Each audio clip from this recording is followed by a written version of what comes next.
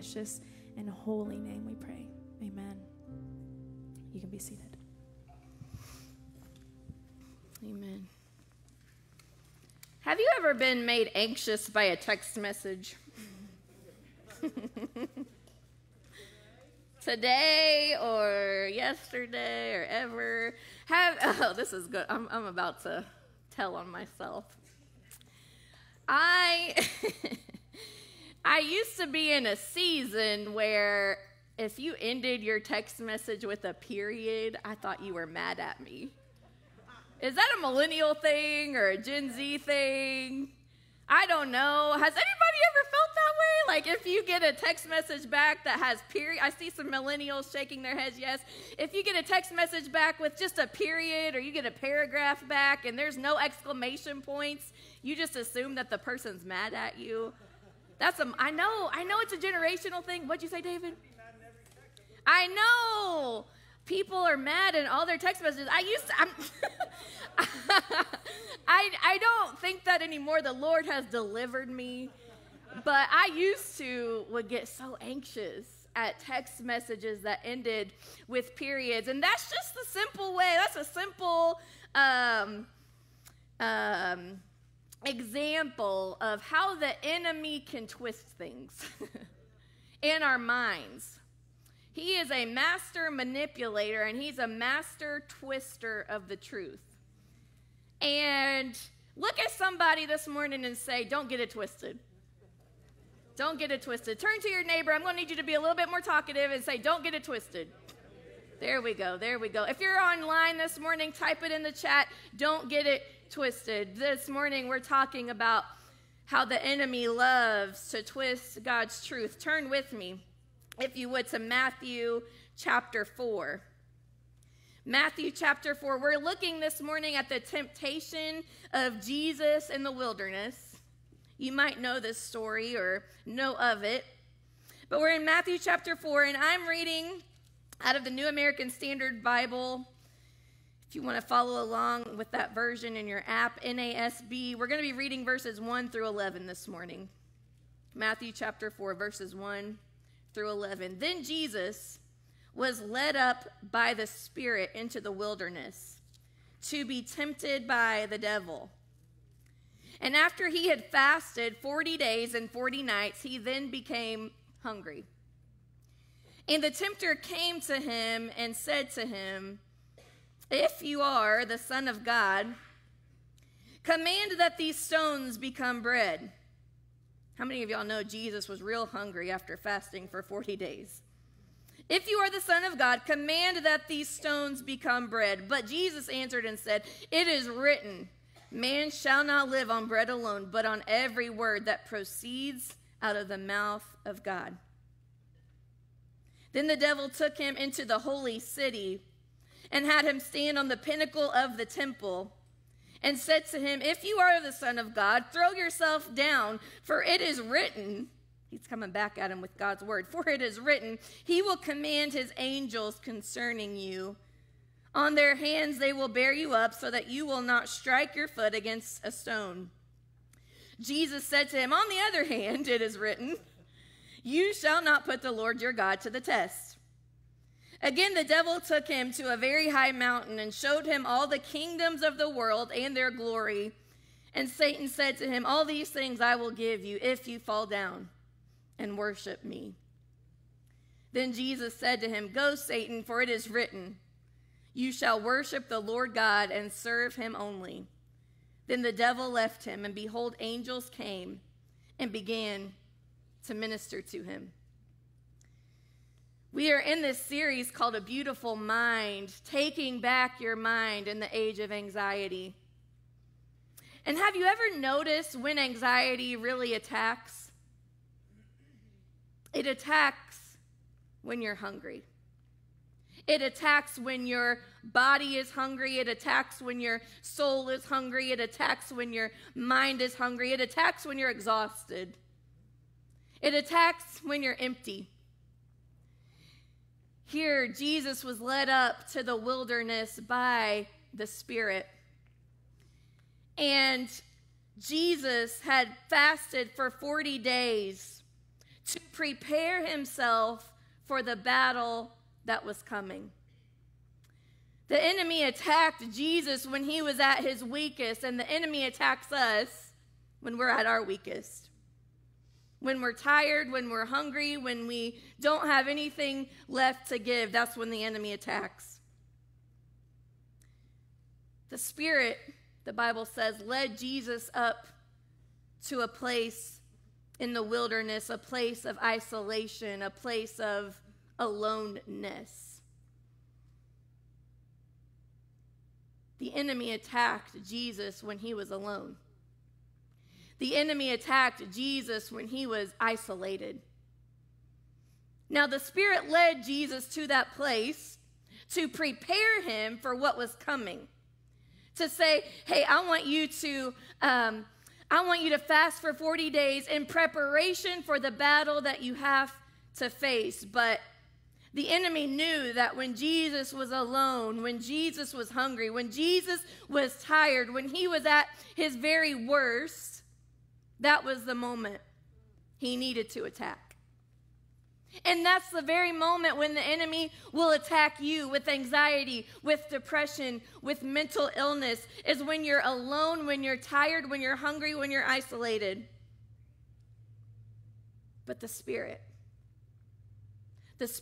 had other plans for Jesus' alone time. See, Jesus wasn't really alone. He was with the Spirit of his Father. Jesus was in the wilderness spending alone time with God's Spirit, preparing his body, preparing his mind, preparing his spirit for what was about to come in the temptation. I wonder, do you have enough alone time with the Spirit? That when the enemy would come to spiral you into anxiety, that when the enemy would come to take you down to the deepest, darkest places of depression, have you been alone with God's Spirit so that you can withstand the temptation? Man, we live in a world where we barely get any alone time. We live in a world where we are taxi drivers for our kids. We are Uber drivers. We drive them from one thing to another thing to another thing. Maybe we work a lot and we're just constantly working. Maybe we don't have a family and we're single, but man, we love to be with our friends. We love to be on our phones because we can't stand the silence and it feels like it's an alone place, and so we try to not be alone even when we are alone. How often do you get alone with the Spirit? It's in those places that his Spirit will provide for you a way out from the temptation of anxiety, from the temptation of depression, from the temptation of fill in the blank. Sometimes I recognize that my life is so busy doing the things of God, doing things that he's called me to do, that the only time I get to talk with him is while I'm taking a drive from one place to another, going to do what he's called me to do. Or maybe it's in the shower and I have 5 to 10 minutes, maybe like 20 minutes to talk to the Lord about what he's doing in my life, how he wants to prepare me for the temptation that may be coming, the temptation to spiral into anxiety. Where can you get those moments alone with God's Spirit? Just take a moment. Can you strategize throughout your day? Where are those moments for you? Maybe it's not feasible for you to take an hour at the beginning of your day or an hour at the end of your day or an hour-long lunch break to spend time with the Holy Spirit. But where are those little chunks during your day that you could say, okay, Jesus, this is your time. I'm going to put my phone down. It's hard for us to do even in church. It's hard for us to put our phones down even in church. We're constantly worried about who might need us or what's going on in the world? Where are the chunks of your time where you can carve out maybe 5 minutes, maybe 10 minutes to say, Jesus, this is your time. Speak now, your servant is listening. We talked during our Genesis series about conversations with the enemy. And if you've been around here very long at all, you'll know that I often talk about Jesus being the bouncer of our mind. Jesus just being the bouncer at the front gate of our mind, saying, no, that thought can't come in. No, that thought has to stay out. I'm not going to let that thought come into my mind because it's going to take me into a spiral of anxiety or a spiral of depression. Did you notice in this passage, Jesus entered into a conversation with the enemy? And I was like, oh, shoot, have I been preaching this wrong? See, Eve got in trouble. We talked about Eve in our Genesis series. She got in trouble by entering into a conversation with the enemy. He said, did God really say that you couldn't eat of that fruit from that tree? And Eve tried, she was like, yeah, he said we couldn't eat from that. And the enemy twisted God's words and said, no. He's telling you can't eat from that fruit of that tree because he doesn't want you to become like him. And because Eve entered into that conversation, she spiraled into temptation. She spiraled into sin. And so Jesus here, the only sinless person to ever exist, enters into a conversation with the enemy. But did you notice? He didn't use his words. He didn't use his opinion. He didn't use his own thought process of how things should go. He used the word of God, the only word that is eternal, the only word that has power, the only word that is perfect and inspired and can last throughout generations. Jesus used this word to fight off the enemy. Jesus taught us how to converse with the enemy. I still stand by the whole Jesus being the bouncer of our mind thing. I stand by it. Because some of us aren't in a place where we can converse with the enemy. Some of us are in a place where we just got to shut it down before it even begins. We've got to say, nope, She answered my text message with a period, but nope, I'm not going there. I ain't going there, Satan, not today. Not today, Satan. I'm going to get that shirt. Not today, period. We move on. And so, we move on. Jesus said, not today, Satan. I'm going to use your own words against you. I'm going to use God's words against you, rather. But Satan, he's the master manipulator. So maybe you're not strong enough to answer Satan with God's word. And if you're not, I encourage you to just say, Jesus, be the bouncer of my mind. Get him out of here. I'm not even going to enter into that conversation. I'm not strong enough yet, Jesus. Help me to just take back my mind right now in this instant. See, Satan is the master manipulator. He is an enemy that is all about ifs. He's all about ifs. If you are the Son of God, command these stones become bread. If you are the Son of God, throw yourself down off of this mountain and command your angels to rescue you. He is a master manipulator. He is all about ifs. He was attacking Jesus' very identity as a son of God. He does that to us all the time. He will attack your identity as a son or daughter of God before anything else. If you are really a daughter of God, you shouldn't be struggling with that. If you really are a son of God, you shouldn't be depressed. Strap up your boots. What's that saying? Pull yourself up by your bootstraps. Thank you, David. That's what I was trying to get at.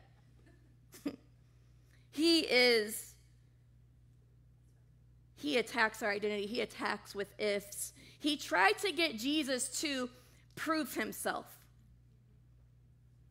If you are the Son of God, prove it. Prove to me that you can throw yourself off of this cliff and be saved. Prove that you can turn these stones into bread. If you bow down and worship me, I will give you more than your God has given you. Satan will always try to get us to prove ourselves. Do you feel like you've been proving yourself lately? Do you feel like you've been trying to prove that you're good enough, that you're strong enough, that you're whatever enough, that you're worthy enough? That's Satan trying to take you into a spiral of anxiety that you don't have time for. Satan is a twister of God's words. Look at somebody and say, don't get it twisted. Come on, we need to talk in this place. Don't get it twisted. Satan said, command these stones to become bread if you really are the Son of God. He was saying, just pray your problems away, Son of God. Just pray and it will go away. We've lived enough life to know that's not really how it works all the time, don't we? We don't know why our mom had to die of cancer. We don't know why we prayed and prayed and prayed until our faces were blue and something tragic still happened to us. We don't know why. But Satan is a twister of God's words. If you really were as close to God as you say you are, that wouldn't have happened. If you would have lived a better life, that wouldn't have happened. They wouldn't have been gone so young. See how he twists God's words? He twists in our minds. Satan said, if you really are the Son of God, throw yourself down and pray that the angels will catch you. He was telling Jesus to test God. And Jesus came back to him and said, the word says, actually, do not test the Lord your God. Jesus answered with absolutes where Satan came with ifs. Jesus answered with absolutes. Man shall not live on bread alone, but by every word that proceeds from the mouth of God. That was an absolute. If you are the Son of God, throw yourself down. Jesus said, do not test the Lord your God. That was an absolute. Jesus said, if you just bow down and worship me, I'll give you more than God ever could. And Jesus answered with an absolute, you shall have only one God and none above him. Satan's job is twisting. It's twisting. He tempts us to see things from his point of view. That's what he was doing with Jesus in the wilderness. Satan was twisting God's words. Satan was twisting the situation and tempting Jesus to see things from his point of view, not God's. How many times does Satan try to get us to see things from his point of view? That period in that text message, they must be mad at you. That cutting word that somebody said to you, the whole world must hate you. I'm going to send you into a spiral of depression. One glance that somebody gave you as you pass them in the hall, and suddenly you're wondering if everybody feels against you. One little post on social media, and suddenly your life, your God-given life, doesn't measure up. I'm not skinny enough. I'm not buff enough. I'm not rich enough. I'm not popular enough. I'm not approved enough. I'm not enough.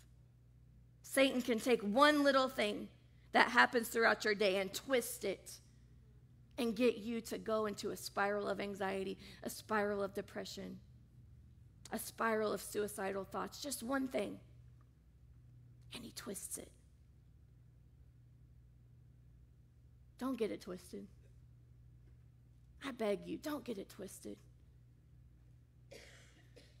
As the band was worshiping this morning, practicing before y'all got here, they were singing that song, Another in the Fire. And the Lord was just ministering to me during that practice time. And I asked the Lord if I could share this because he gave me a vision of it while I was there worshiping in that seat. He gave me a vision while they were singing, and I said, God, can I share that? And I believe he's given me permission to because I've been healed from it.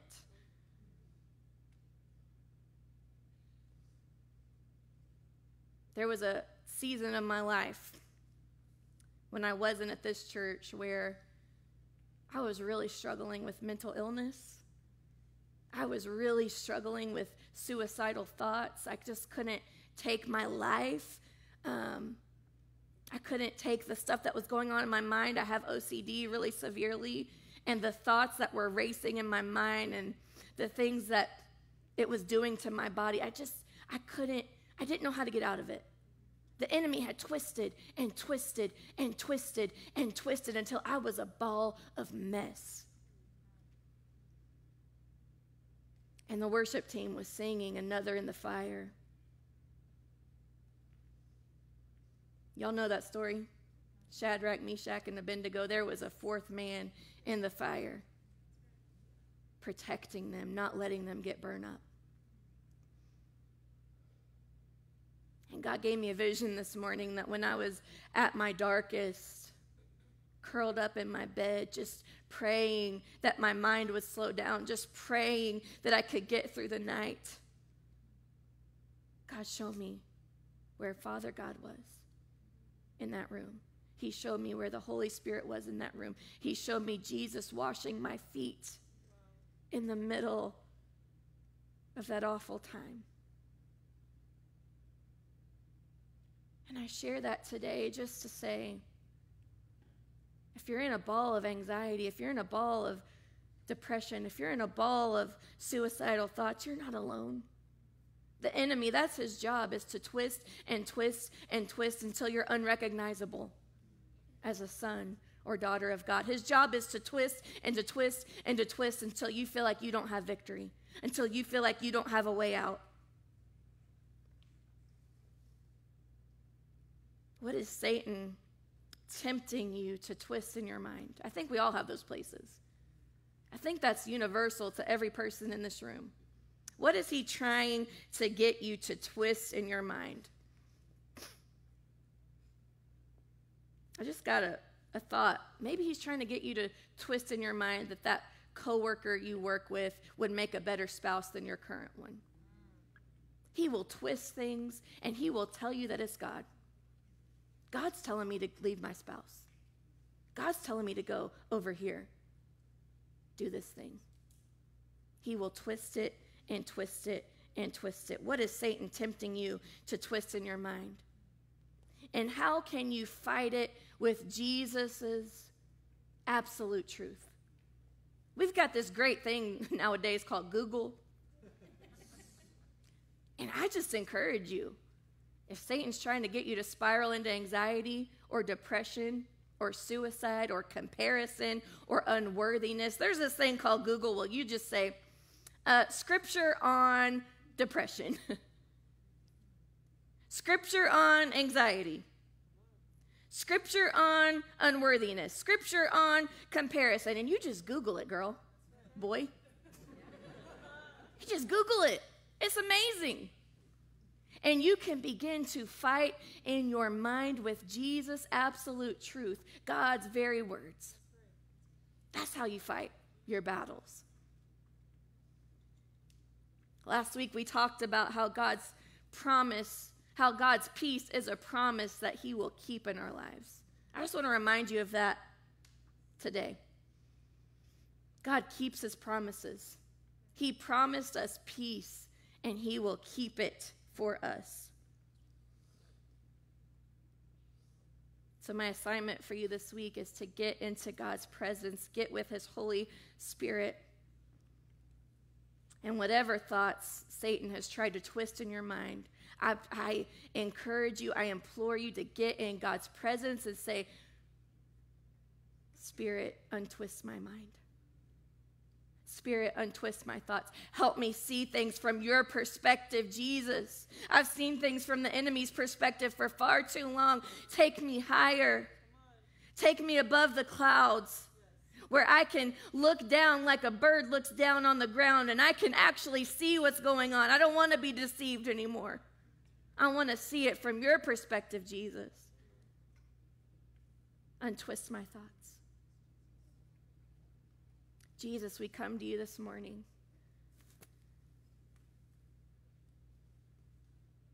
I just feel your Spirit on this series, God. I just feel your Spirit wanting to untwist people's minds and hearts and bodies and spirits.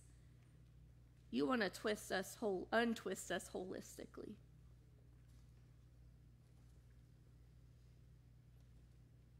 I pray for my friends in this room,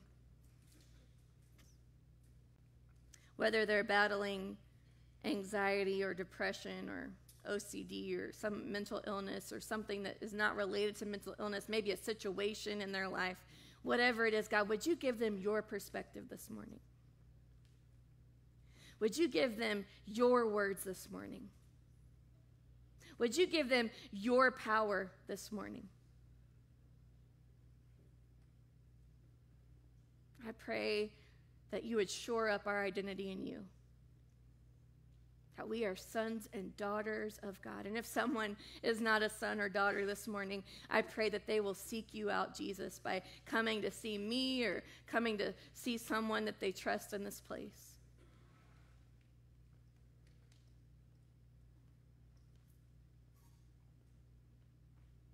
We love you, Jesus. This is all for you, Jesus. This is all for you, Jesus. Come and do now what only you can do, Jesus. In your name we pray, amen. We don't have altars here. I'm working on that because I think it's important. But we do have these rugs up front. And if anyone just needs a space to kneel before the Lord, I invite you to come up on these rugs. And if you don't want to be prayed over, you can go to this side, and if you do want to be prayed over, you can come over on this rug and bow. I just invite you this morning, leave it here. Leave it here. Let God untwist your thoughts here. In Jesus' name, amen.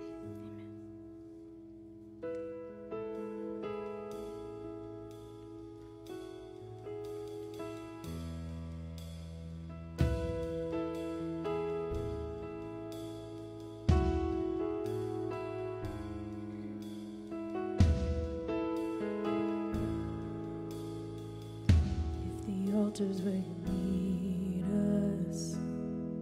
Take me there if you're looking for an offering. It's right here, my life is here, and I'll be a living sacrifice for you. You're fire, the refiner. I wanna be consumed.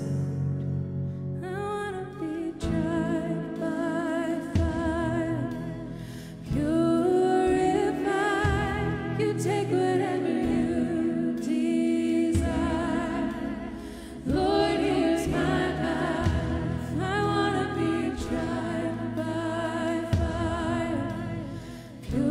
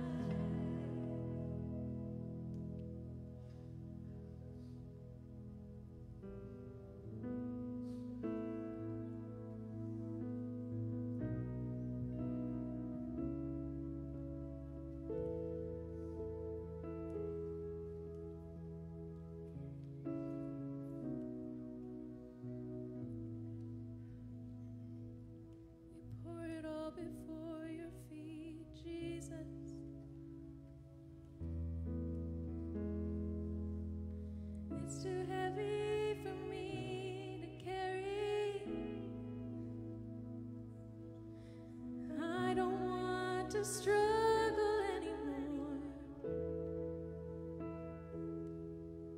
I lay this burden down before your throne.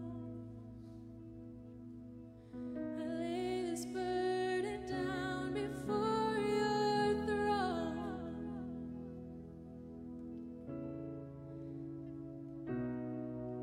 You hold me. You see me. You've never left my side. Not 1 minute. You hold me. You see me. And you've never left my side. I'm not alone when I'm with you. I'm not alone when I'm with you.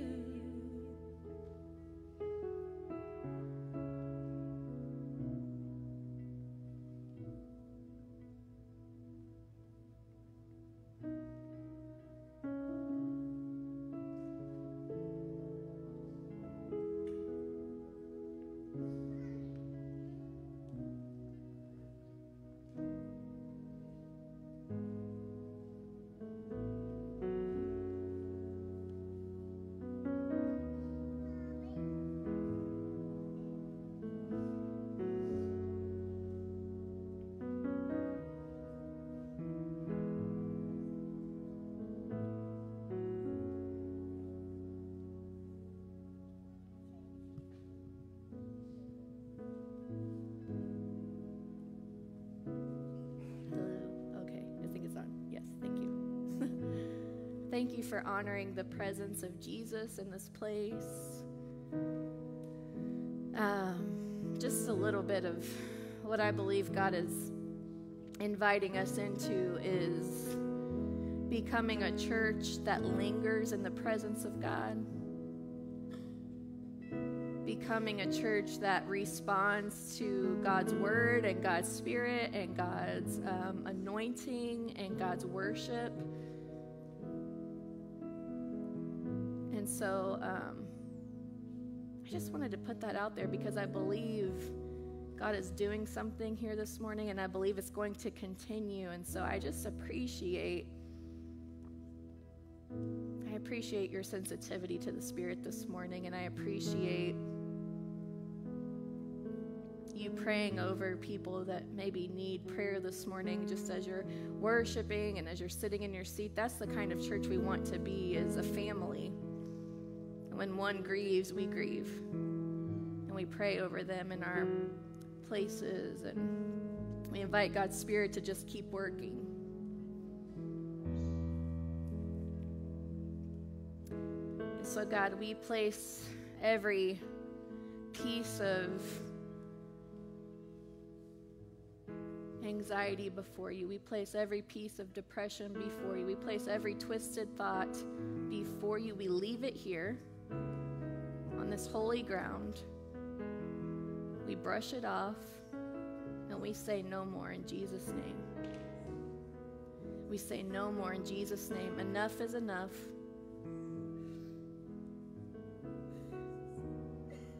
Enough is enough. Enemy, you have no place on the children of God.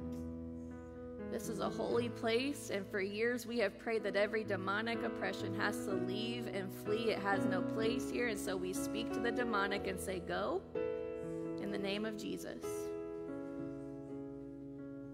And Jesus' spirit of peace will cover you.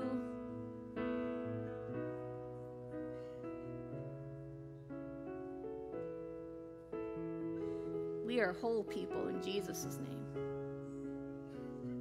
We are wholehearted believers in Jesus' name. We are sons and daughters of God in Jesus' name.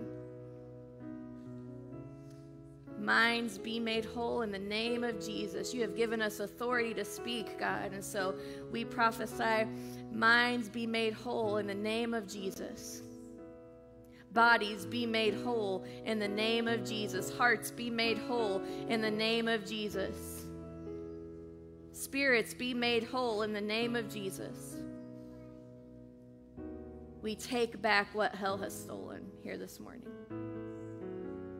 In the name, the mighty, matchless, priceless, strong name of Jesus, we pray. Amen. Amen. You can be seated.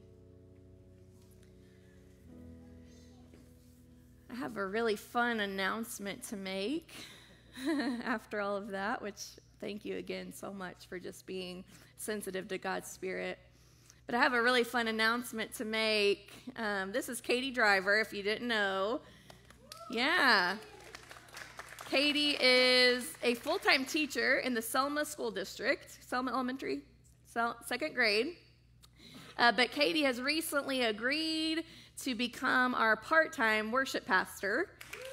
Yeah. And we are just so excited. I am so excited for what Katie is bringing and the anointing that she's bringing. I just am so thankful that, we had Megan and Leo here for so long and such an amazing worship culture. And I just feel like we haven't missed a beat since they left. And that's really a testament to what God has on your life and on this worship team's life. I just am so thankful for this team. I'm thankful for the way that they encourage each other, the way that they are here week in and week out playing for the Lord. They don't want to miss a week. And I'm telling you, they give so much in practice time every week and at their homes and here on Sunday mornings. They get here before any of us do.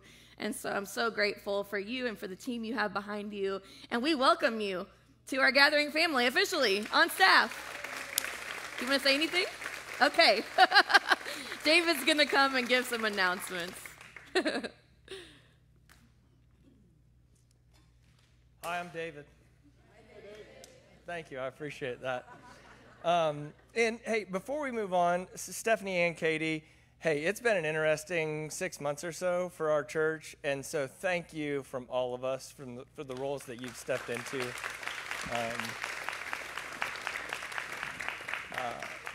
So thankful, so thankful.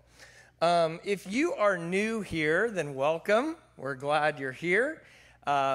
We hope that you feel a part of this and invited. Hopefully we will do our part to make you feel that way. If you are ready to take your next steps with the gathering, if you would, whether that's small groups or volunteering or just getting to know us better, if you would text next steps to the number on the back of the seat in front of you, 765-217-0150. If you text next steps, we will get a hold of you to walk through what next steps you want. Oh, Rich does not have the number behind his seat. No? Rich is doing this to me. I don't know what that means. We forgot to put them on the extra rows. Oh, got it. Okay. Well, I just told you it's 765-217-0150. So there you go. Also, if you are ready to take your next steps with Jesus in becoming a follower of Jesus or in baptism, also, if you would text Jesus to that same number, and we will follow up with you on that, and we would love to walk through that process with you as well. Another exciting thing coming up on July 9th, we have outdoor movie night. So there we go. That was great. Wow. So we're looking forward to that. Hope you can plan to be a part of us for that part, plan to be with us that night. And then finally, just want to continue to thank you for your generosity and giving, allowing us to do the things that we do here in our community and around the world to bring the kingdom of heaven to earth. This month, our ministry partner that we are highlighting is Stripped Love, who is working to bring women out of sex trafficking and into the freedom of Christ. And so we're so thankful that you're partnering with us in that and all of the different ministries that we're a part of supporting. So glad you were with us today. Have a great day.